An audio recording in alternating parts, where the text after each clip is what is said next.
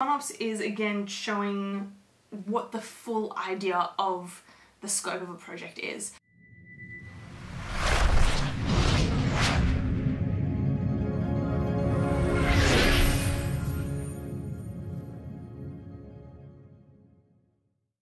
Welcome back. Yes, that was my computer.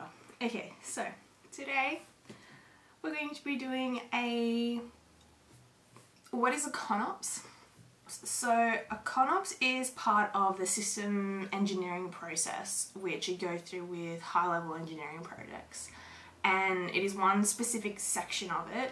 I should probably do a systems engineering process video so you guys can know where this is coming from, but essentially a ConOps is one section of it. The concept of operations essentially is you're brainstorming what your project is going to be doing. So you're brainstorming what might happen, how it's going to run, initial investigation and planning.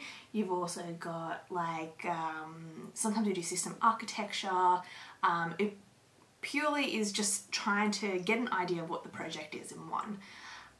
So what I will be doing is using my thesis project and showing you how I've created a ConOps for it. I had already had an idea about my thesis project, so it's a lot easier for me to make up a ConOps.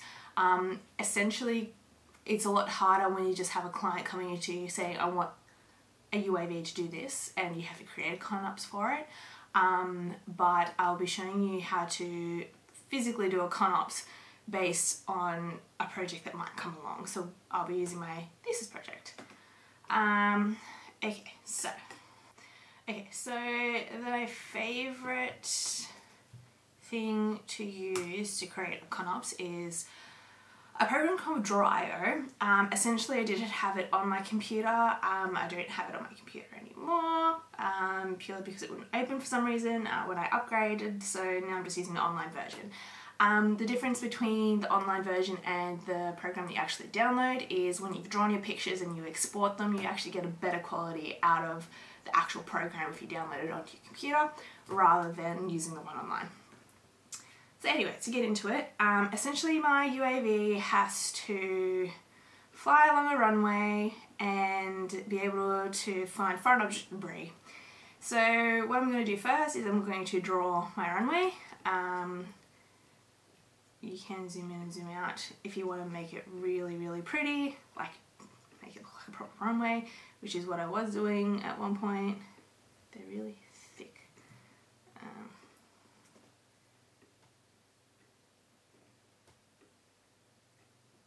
This is going to look like a very small runway, but it is essentially a runway. So we've got my 2 points there. So my UAV will be starting from its little charging block, one end, and it will be going from one end to the other. So these are my 2 start and end points, essentially start and end, and then this is my runway. So the next thing I will be doing is I will stick my little drone here, put it to size, and go, okay, so this is my drone in the middle of the runway. I also have my flight path, which will be from one end to the other, and I'll change that to a colour. I have a colour. Okay, so that is my flight path, and then down the bottom here I can move this, I can create some sort of legend and just say, let's make this smaller.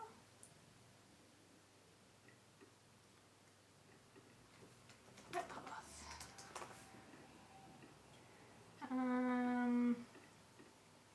Cool. So that is my flight path. So I know my flight path is from one end to the other. And then I know my UAV also has to capture the full width of the runway.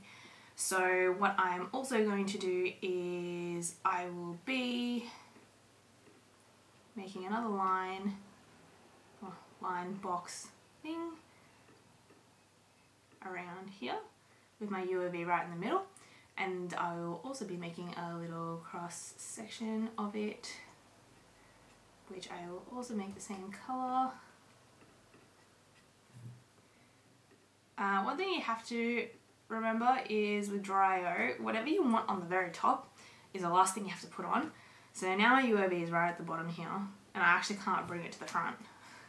I have to move everything out of the way to, and then delete it. Ah, wrong one. And this arrow as well. Okay, so we'll stick this back here, and we'll make the other side as well. Fab. And then we'll stick my drone on here. Okay. So, this is the area, the green part is the area that my drone will be looking at, what it needs to essentially detect, like what area it needs to detect what it's looking for. So I will write here, ooh, that's already connected. It is a little fiddling, this program, but essentially everything looks really nice after you've done everything. Detection area, oh, I can't spell. And we don't want this. Alright, so I've got my fly path and my detection area. This is my start and end point, so I can always just write start, end. And let's just make, let me change the font. Size, yes. Start, end. I can do the same on that side. So essentially then I've got my first image for my ConOps. So then you put in a description underneath it of what it's actually showing. So what I would write in this, I would write, so figure 1 is showing the flight path of what the UAV will be doing. It will take one pass over the runway, and the green box is essentially the detection square where it would be looking for an object detection. So essentially that is a top-down view, and I'll write that it's a top-down view. Then what I'd essentially be doing is I would be making a sort of like side-on view. Is that what I used last time? I can't remember. So I'd be using like a side-on view, which essentially is like looking straight at the UAV and it looking down.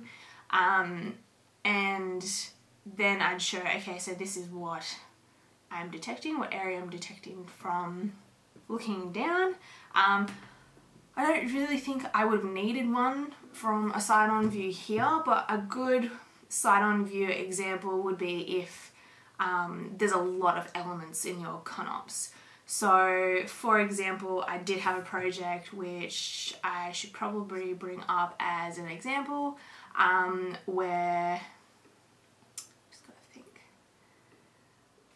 essentially we had a UAV and it had to fly around a 4x4 meter square, and it also had to detect objects but also not detect false positives. So essentially it's sort of similar to what my project is now,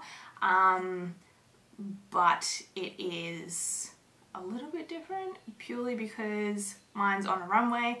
Yeah, so here, this picture here is essentially what a side-on view should look like. So I've got my obstacles, my false positives, my targets, what my drone will be doing, the flight path, the target acquisition, which is like the finding the objects area. You've got the it shows what navigation telemetry link there will be as like your ground control station and speaker. So it's literally everything in one. It's a little bit hard for me to show you that on my thesis project because essentially it is just a runway and it would be looking downwards. I'm also only focusing on purely the target acquisition part of it, so finding the objects on the ground. So the ConOps is a little simpler.